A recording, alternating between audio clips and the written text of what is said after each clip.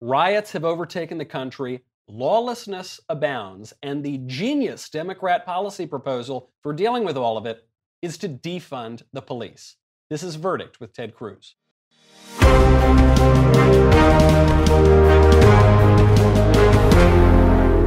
Welcome back to Verdict with Ted Cruz. I'm Michael Knowles. We are in Washington, D.C. Senator, you invited me here on our last episode. You said we could have a stogie together if I just made it out to the East Coast. So I fly out to basically the rubble of Washington, D.C. I actually couldn't even get to my hotel room last night in my car because the National Guard was stationed all around it. What has happened to this place since the last time I was here? Well, it's gone nuts. And on top of that, in D.C., they don't even let you smoke a cigar. That's the worst part of all. Look, the crazy Democrats have banned cigars. But here's the good news. If you did actually light one up, I'm not sure they have the police officers to come arrest you. They don't. And it seems if the Democrats get their way, then we're going to have even fewer police officers after that. You know, you have spent a good bit of your career in law enforcement. What's your take on this? Because it's at the most local level. The Minneapolis City Council voted overwhelmingly veto-proof majority to abolish and dismantle their police department. And you're seeing Democrats at the federal level taking up anti-police legislation as well. So let me try to understate this.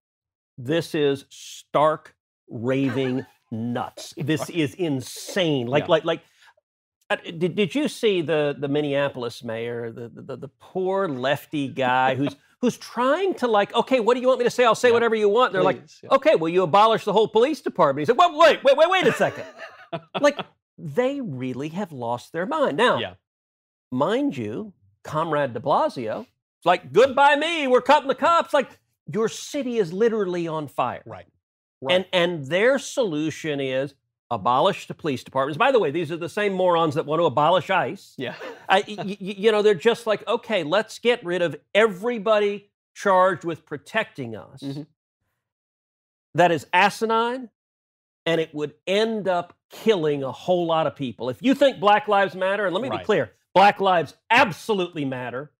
Your dumbass idea to abolish police departments will kill a lot of Black lives, will kill a lot of Hispanic lives, will kill a lot of white lives, will kill a lot of people, and it's dumb. Well, this, I think, is the point here, because it's all the people who are saying Black Lives Matter, and they're the people who are pushing these things are the ones who are pushing a policy that will have a very negative effect on Black people, because we spoke about this a little bit on the last show, I think. There's a study out that the number of unarmed Black men who are killed by the police every year it's not a 4-digit number, it's not a 3-digit number, it's not a 2-digit number.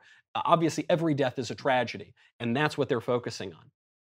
But the number of unarmed Black men who are killed by criminals is very high, and when the criminals are in the neighborhood, who's going to take care of it? The police. What is the effect of this going to be in troubled areas around the country? It would be terrible if it happens. The victims of violent crime are disproportionately low income. Yeah. They're disproportionately minority, African Americans, and Hispanics. And we've seen in the past, we've seen what was called the Ferguson effect. You recall in Ferguson when you had riots against the police officers, and what happened was police officers naturally, look, if you're a cop, you're out doing your job, and you realize suddenly, okay, if I have a citizen encounter and it goes wrong, my whole life is over, my family's over, my career is over, everything could come crashing down. Yeah. What cops naturally do is they pull back. They say, you know what, maybe I'll just not engage. We saw in Baltimore, after the riots in Baltimore, we saw the murder rates spike. Yeah. Chicago, you look at the murder rates in Chicago year after year after year. And so if you end up pulling back the police and not letting them do their job, that means the criminals, the gangbangers, the violent murderers, the rapists, the robbers have no check on them. And the people who will pay the price, they're not going to be, by the way, Hollywood celebrities in Beverly Hills. That they're going to be perfectly fine and protected.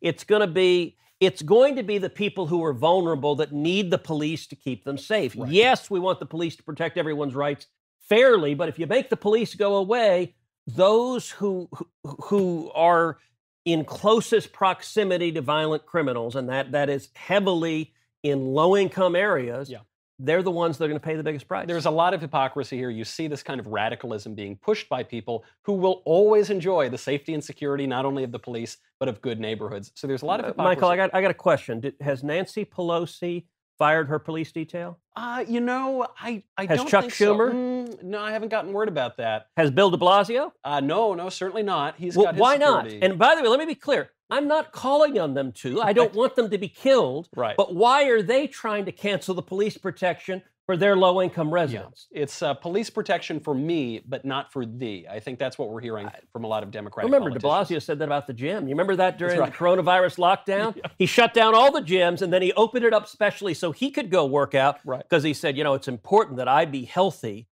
unlike the rest of you little people. The little people he didn't quite say. It was just implied. This was the mayor of Chicago said, no one can go get a haircut. Do not get a haircut except for me. I need a haircut because I care about my appearance. And this hypocrisy, actually, on that point in particular, ties in with the coronavirus. Yeah. Because a lot of what we've been hearing, remember, we did not do any shows in person. We social distanced for months because that's what the public health officials told us to do. Then, all of a sudden, hundreds of thousands of people pour out into the streets in very close proximity in these protests, and the same public health officials who excoriated conservatives for demonstrating in any way peaceably against some of the lockdown overreaches, those same public health officials encouraged the protests and the riots and the arson that have accompanied them. Now all of a sudden we see a pivot back to backing away again. How are we to understand this, if not as rank politicization of the public health sector? No, there's actually science behind it. You see, the virus is woke, and this woke virus. If you are protesting with Antifa, if you're arguing for abolishing the police, you can get thousands of you together. You can embrace. You can kiss each other all over the place. You don't need masks, and the virus is actually marching alongside.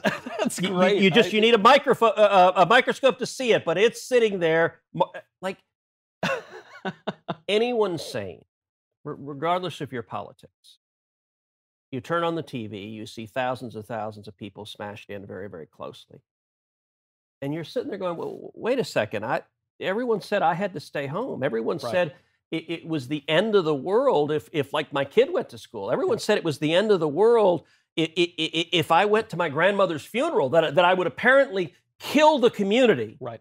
And then you turn on the TV and the same public health officials are saying, no, this is perfectly fine. Right. I mean, we were told first, do not wear masks, do not buy masks. Masks are not effective. They're actually harmful. Then we were told we all have to buy masks. We were told that the virus spreads very easily on surfaces, part of the reason why we need to wear the mask. Then we were told it does not spread very easily on surfaces. We were told initially that asymptomatic people are the ones spreading coronavirus. The World Health Organization just came out this week and said that asymptomatic spread is very rare. So for those of us who are not scientific experts with lots of degrees, how are we supposed to think about this virus after the chaos of the past couple weeks? Well, look, let me take both sides of that.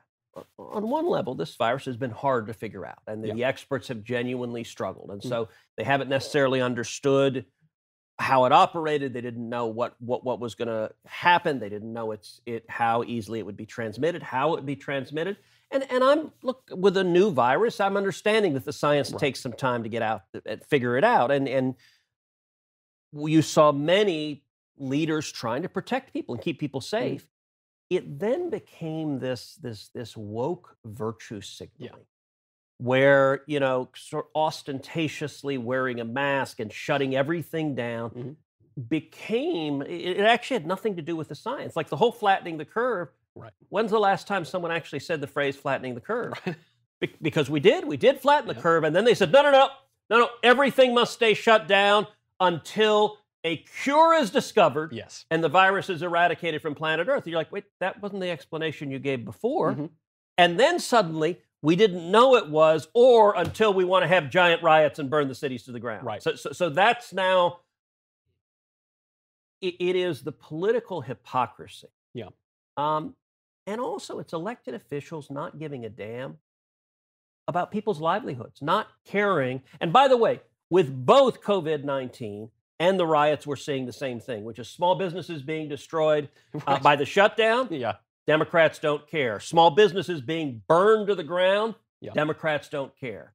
And not only Democrats don't care, did you see this editorial writer with the New York Times who said property crime, so burning someone's business to the ground, is not violence? It's not violence. How is that? I see. I always thought that when you have Molotov cocktails and pitchforks and hammers, when you use that, that's violence. But listen, I'm not a genius like the people at the New York Times. It is. Well, look, I'll give you another example. Did you see the ostentatiously named president of the Minneapolis City Council? I love that the city council has a president. But she was on TV saying, if someone breaks into your garage, if someone is coming and breaking into your home and you call the cops, Yeah. that's your privilege. You're exercising privilege. By calling the cops. Like, okay, I want everyone to get this straight because this is the problem.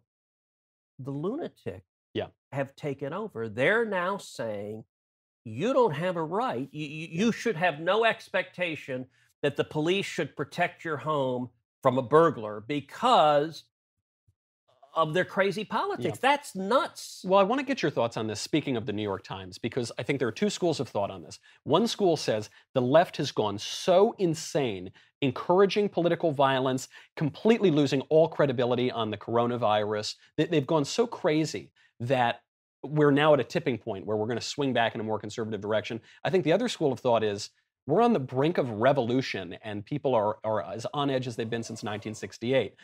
The New York Times published an op-ed by your Senate colleague, Tom Cotton, and it was an op-ed about whether or not to call in troops to deal with the riots. The editor who took that op-ed has now resigned from the New York Times. It got such blowback that the New York Times says we cannot publish any opinions that contradict leftist orthodoxy. That man's name, James Bennett, I believe. That's right. And in our last podcast, you and I talked about this. And you know, look, smacking the New York Times is you know, it's kind of low-hanging fruit. It is. And they're so bad that it's easy to point out how idiotic they are. Yeah. And then they got worse. They literally fired their editor. Yeah. Why? Because he dared publish an op-ed op-ed from someone else, not from the New York Times, from someone else. And by the way, his name was on it. Yeah. That the lefties in the newsroom disagreed with. And it was the reporters. These reporters are little crybaby woke. We are suddenly, we're back in like some leftist classroom where the reporters, if they hear news they don't like, they start hissing. Yeah. And suddenly, what does the New York Times do? You're fired. Let me ask you something. When is the next time the New York Times or any other of these big papers are going to publish any view other than absolute lefty orthodoxy? Right. They are Pravda. This is a weird inversion here because typically what you might expect is, you know, at every news organization, there's opinion and there's reporting. And the reporters deal with the facts, right? Just the facts. And opinion interprets the facts and gives their point of view. You might expect the opinion people to complain about the reporters. That's a kind of natural view of things. But at the New York Times, it's the allegedly straight, objective reporters who are throwing the hissy fit about an opinion column. This is completely flipped. The reporters are opinion journalists, but they all have one opinion. They're not allowed to disagree. You can't have any other view, and it's the rigidity of it. This is, it is very much, it's something of which communist China would be proud, except making that point that the New York Times wouldn't make, because that would imply criticism for communist China. And I mean, it is ridiculous and sad. And I've often said, look, if there's somebody listening who has some money. Sometimes people ask me, all right, what do you read to learn news? And to be honest, I don't trust any place. Every place is biased and ridiculous. And as a point of view. So what I try to do is I try to read things on both sides to even it up. I actually, the New York Times is unreadable. I will read the Washington Post, which they're hard lefty, but they're trying. They're trying a little bit to be objective. Then I'll read things like National Review and try to balance it out. But look, I think somebody with resources ought to buy one of these legacy masthead, things like, Jeff Bezos bought the Washington Post. Mhm. And you know what I'd do? I'd do an editorial page. I'd have a conservative and a liberal editor. Yeah. And I have them both empowered to run stories. And so instead of, and to have debate, to trust the Mhm. dialectic process. And I'll tell you what I'd do also is I'd have a conservative and a liberal news editor. Mm. Because so much of the bias in journalism Right. comes from picking which stories to run and which stories not to. Right. So I'd have a real rock-ribbed conservative and a real flaming lunatic liberal and say, both of you can have, and so people reading it through the synthesis can actually learn what's going on.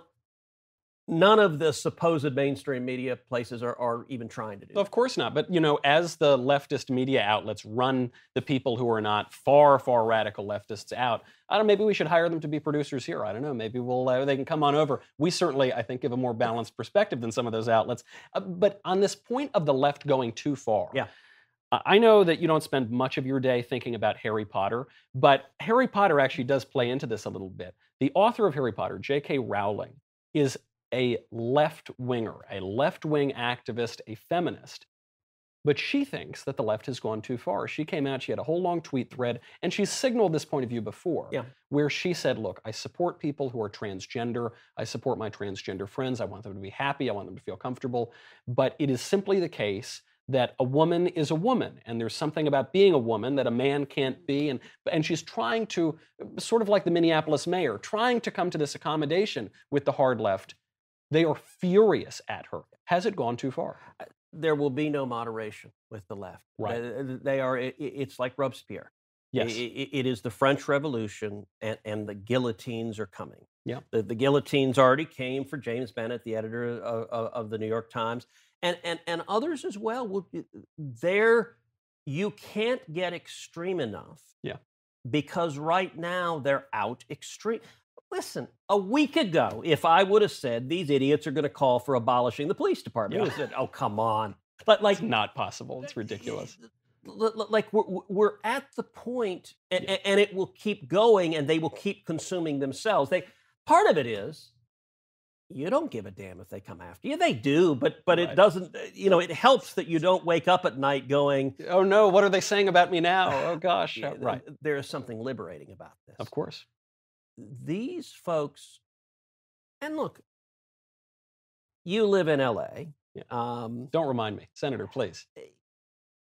You and I first got to know each other, among other things, through Friends of Abe. Yeah. Yep. Group of conservatives underground in Hollywood in entertainment. And I got to tell you, first time I spoke to Friends of Abe, I think it was 2013 or 2014. Mhm. Yeah. So 6-7 years ago. About 400 people came out in LA, and what was striking, and there were some big famous people. There were people like John Voight was there. Actually, Bruce Jenner, before he was Caitlyn Right. Jenner, Bruce was there. Yeah, pretty conservative. But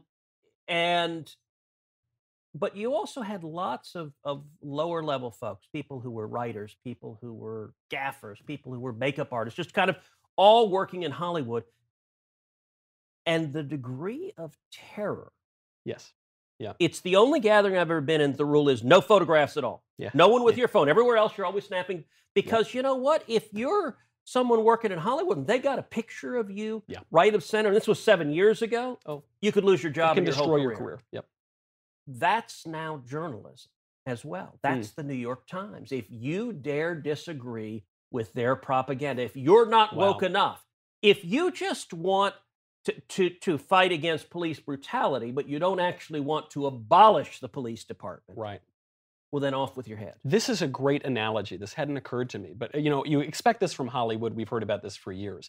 But it used to be the case that if you were a serious journalist, you could be photographed with a Democratic senator or a Republican senator. What the past few weeks have shown is you can't. You couldn't take a photo with Tom Cotton, or you couldn't run his op-ed. You really, the lines have been drawn. People are digging in their heels. You mentioned Robespierre and the French Revolution. I did have thoughts of this the other day because Ilhan Omar, the congresswoman, said that we're going to abolish the police and we're going to have a new imaginative approach to public safety. And the committee that chopped off everybody's head in the French Revolution was the Committee of Public Safety. Well, and there is a consistency. The hard left has always been very comfortable with totalitarianism. Yeah. Anytime they're talking about abolishing the police, it's not like force is going to disappear. It's just they want the monopoly on who exercises the force. And that is, look, you look at communist dictatorships, Yeah. whether Cuba, whether the Soviet Union, whether China, whether Vietnam. Right. I mean, vicious murder, torture, oppression. Nicaragua, Bernie Sanders' friends down in Nicaragua. Yeah. This is consistent, and it's because they're collectivists. Yeah. And they're so damn self-righteous. Yeah. That they're like, right. the Borg has ordered it. Yeah. And if you dare disagree or question it, right? You must be assimilated or destroyed. Yeah.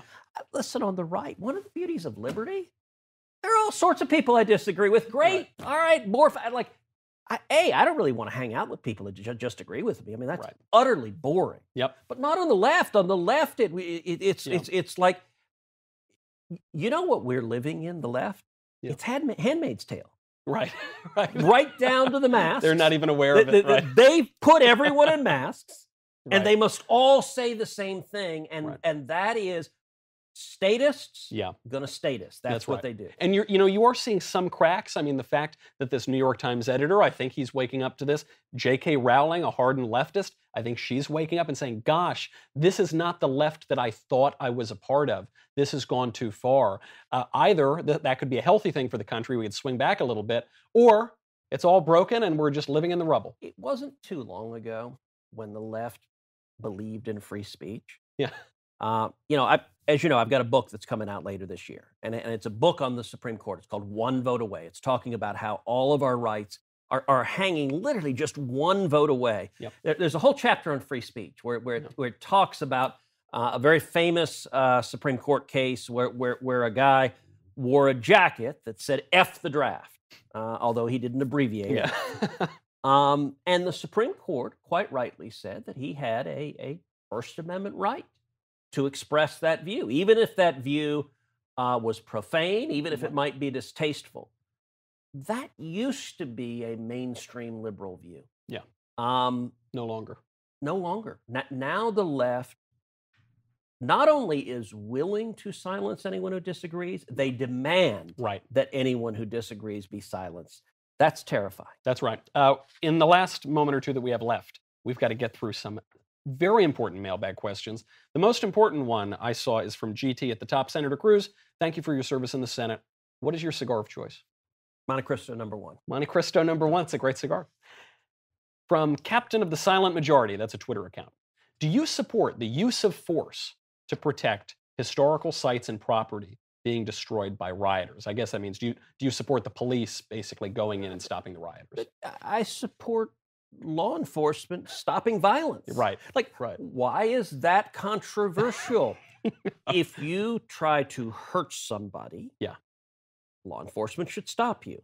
If you try to destroy somebody else's property, law enforcement should stop you.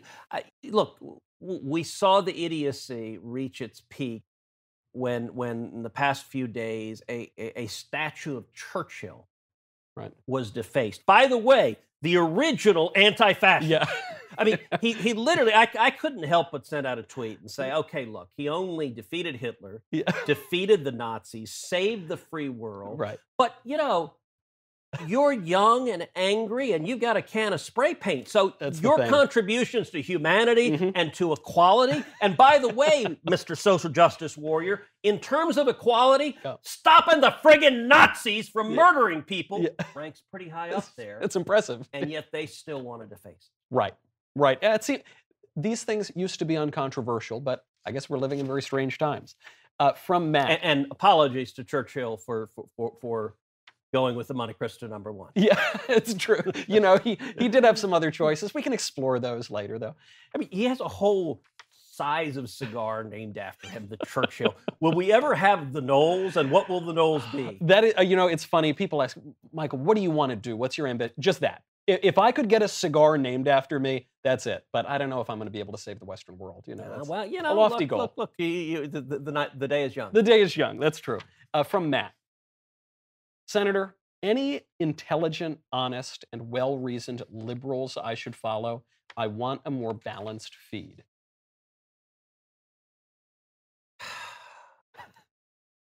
My answer precisely. Look, Andrew Sullivan, Mhm. smart, Yep. willing to question. Um,